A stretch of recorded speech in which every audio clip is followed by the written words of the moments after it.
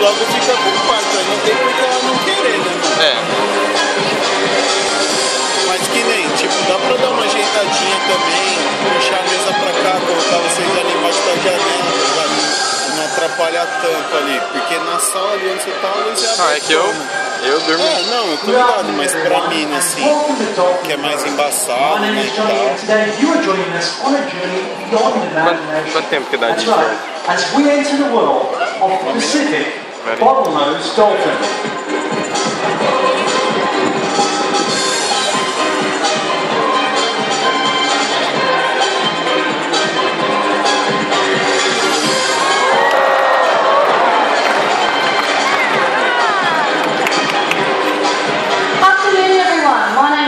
And joining me on stage today is Erin and Chief, and in the boat is Kat.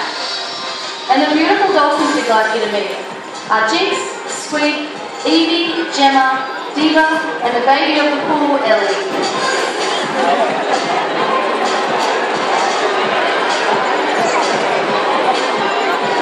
It's great to see you too. Now just imagine this frame. The average bottlenose dolphin, when fully mature, can weigh well over 200 kilos, which makes what you're about to witness all the more amazing. Absolute strength and sheer power all rolled into the one remarkable mammal.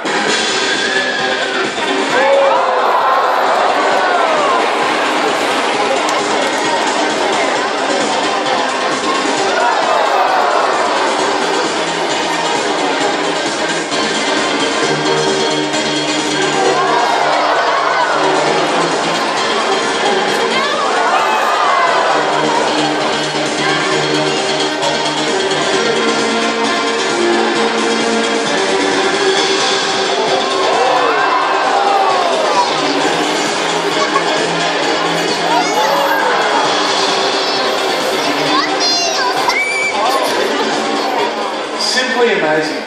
Let's now for a moment imagine we journey backwards in time to a century long past. Greek mythology is filled with marvellous tales, not the least of which is that of Aaron, a young poet who was cast forth into the deep ocean, only to be rescued by dolphins. Now this tale firmly establishes just how long humans have been enchanted by the dolphin. And if Aaron were here today to show us what it was all about, I'm sure his rescue would have looked a little something like this.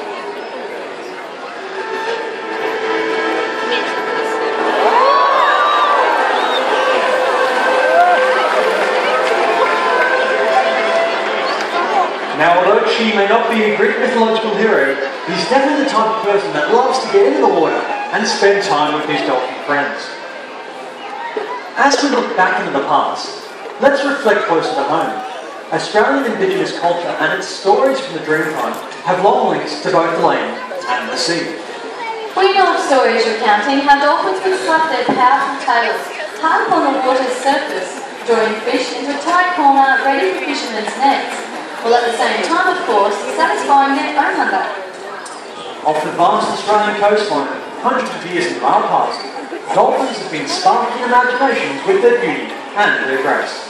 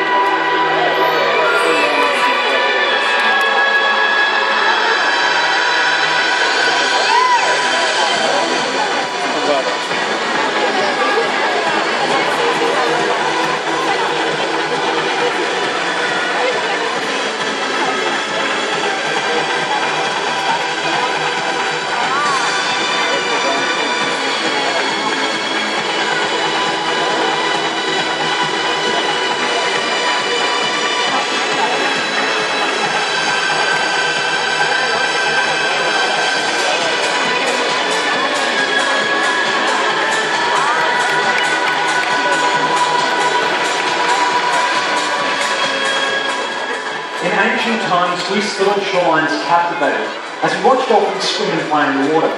Our imaginations were fueled with the wonder and the desire to perhaps someday, somehow make contact. Now, for two very lucky people, that day is here and now. So I'm looking for two volunteers that want to come down and make the meaning of a lifetime. So who wants to be a dolphin, guys?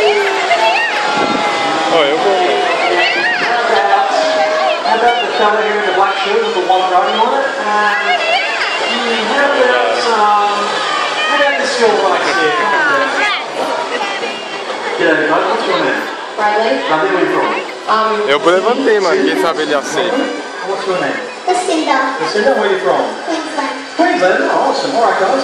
What I'm going to do is just keep up your shoes there for us. For the rest of us, let's sit back, watch your friendship form, and enjoy the kind of contact that long ago was simply a stuff of strings.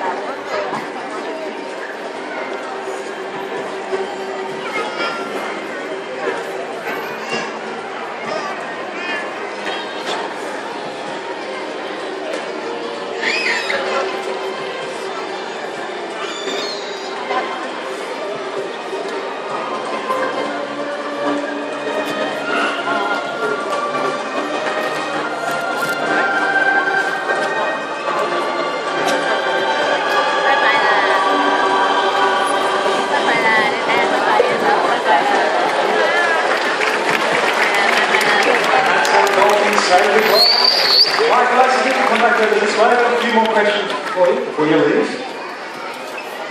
So, how'd you go, man? Now, can you tell